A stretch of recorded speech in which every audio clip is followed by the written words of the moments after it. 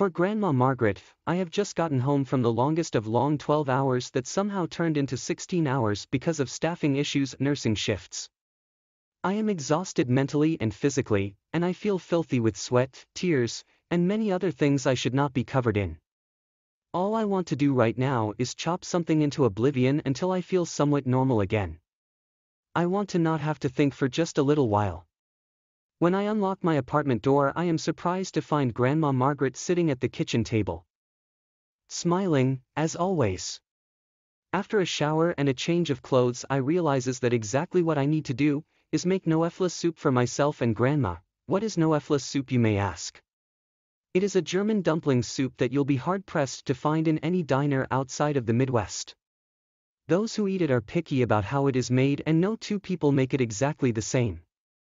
Not only that, but it is a recipe that is impossible to make exactly the same every time that you make it.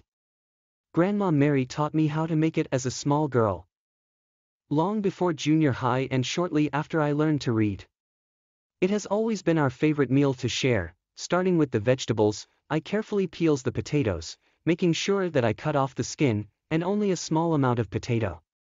No conversation passes between the two of us. Grandma always knows when I needed a mental break at the end of the day and how most times I can't talk about what went so horribly wrong due to patient privacy.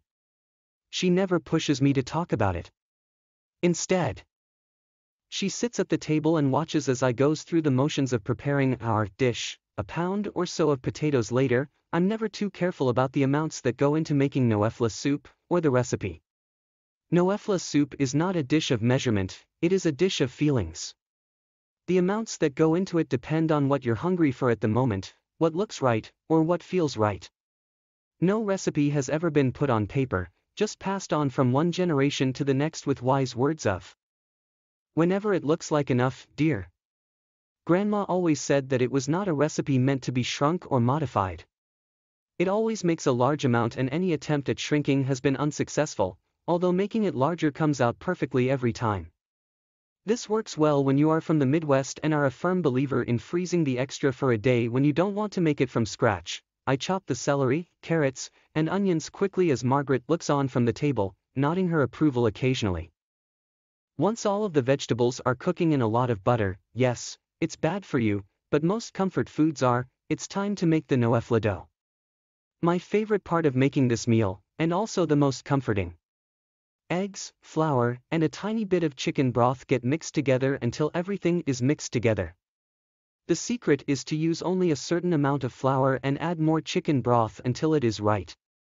Doing the reverse, adding set amounts of all three ingredients and adding more flour tends to make the dough taste just like you would think it would. Flour. Some people prefer chicken noodle soup, others like macaroni and cheese after long days. For me it is Noefla soup. Creating the dough is one of the most relaxing things I could think to do after a long day, and Grandma watches carefully as I knead the dough and rolls it into snakes. Only every once in a while does she gestures to add just a little more chicken broth.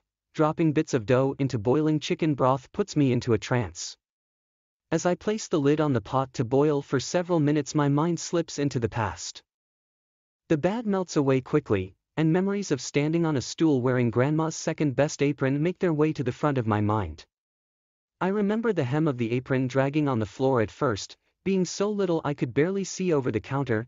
Then I remember the awkward middle school years and unloading my boy and friend troubles over a bowl of Noefla dough. Lastly, I remember becoming an adult and trying hard to make time in my busy life for Grandma's house at least once a week. Though, once work, friends, significant others, and my own children came into the picture, it seems that almost 2 would go by before I found myself back in her kitchen again. As I put the finishing touches on the soup and turn off the burner, the memories fade and I am back in my own apartment once again. Grandma says nothing, but she has always made my day better, just by being there. I dish a single bowl of soup, butter a piece of bread, because nothing goes with Noefla soup the way a buttered piece of bread does, and sit down at the table. Grandma Mary has been gone for 11 years now, and on the hardest days, after the worst shifts, I always miss her the most. The regrets become an inner monologue, before being spoken out loud. Did I spend enough time with her? All for love. Pratik stared back at the reflection in the mirror in disbelief. He was transfixed by what he saw. A smile slowly and surly just lit up his face and made him look radiant. He leaned forward to take a closer look. He had after all taken a step forward in making his life look different. Perhaps it was just his over-imaginative mind, humored by the 7-year-old mirror sporting countless stains and scratches. There were countless stains and scratches elsewhere, in the hidden recesses of his heart. The domestic helper swore she cleaned all the mirrors with Colin glass cleaner and wiped it with the scratch-free dusting cloth that Veena buys for the house every month. Pratik doubted if the stains and scratches that burdened his mind could ever mended if he came clean. Both Veena, his wife of 14 years, and he were too busy to lay the rules rigidly and enforce compliance.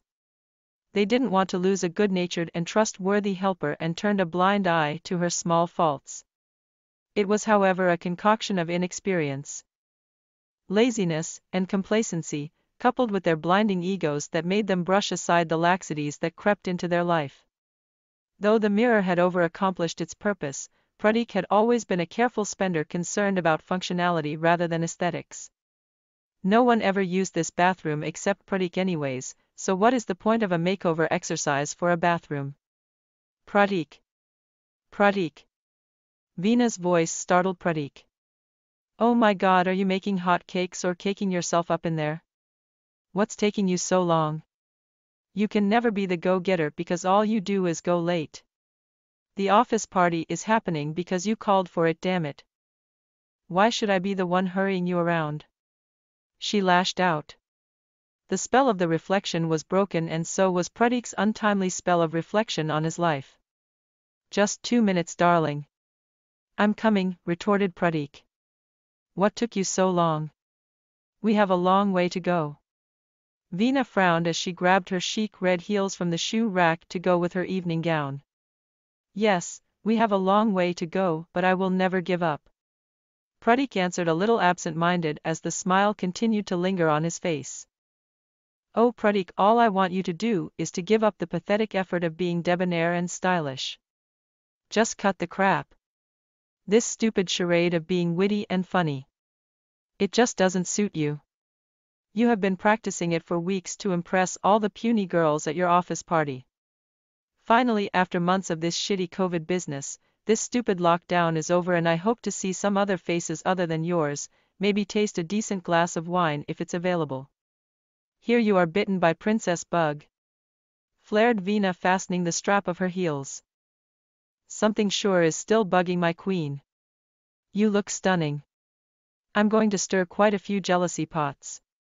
Pratik continued his playful banter. Veena stopped midway while strapping her heels, stunned at Pratik's uncharacteristic jovial mood. They had the biggest fight only last week and ever since Veena had been in a black mood. What irked her even more was that he seemed unaffected by her obvious irritability. He would go on the mobile for hours on the end and sometimes in muffled voice from inside the bathroom. If he is having an affair, I care even less. Let him just man up and tell me so I can be free of this false pretense of a happily married life. This thought had crossed Veena's mind numerous times in the past week. Instead, here was the man of her life handing out compliments in a platter. He was spending more and more time in that filthy bathroom of his along with his mobile. The more Veena tried to ignore this, the fouler her mood became. His calm demeanor was infuriating her to no end.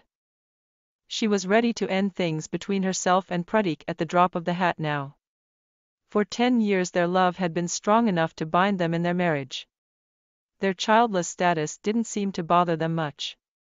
At first they tried out everything and then Pratik got tired of it. Since the past few years a growing emptiness and pain was gnawing at Veena's heart. All Pratik seemed to be concerned about was growing his bank balance. His apathy towards her needs and her insistence that they fill the void of childlessness had made them grow apart. Apart from their joint business there was nothing to keep them together. Veena tried her best to keep her wits together but was failing miserably. She would spend the nights sobbing and wetting the pillow while Pratik slept blissfully unaware. If he knew her pain, perhaps he didn't care enough to comfort her. Look at the dark clouds. I hope it doesn't rain too heavily, remarked Pratik on their drive to the restaurant. What about dark clouds plaguing my mind? How do you hope to deal with them? Pratik cares 2 hoots because he is happily romancing his newfound squeeze. No. I have to get out of this, thought Veena as her mind wandered miles.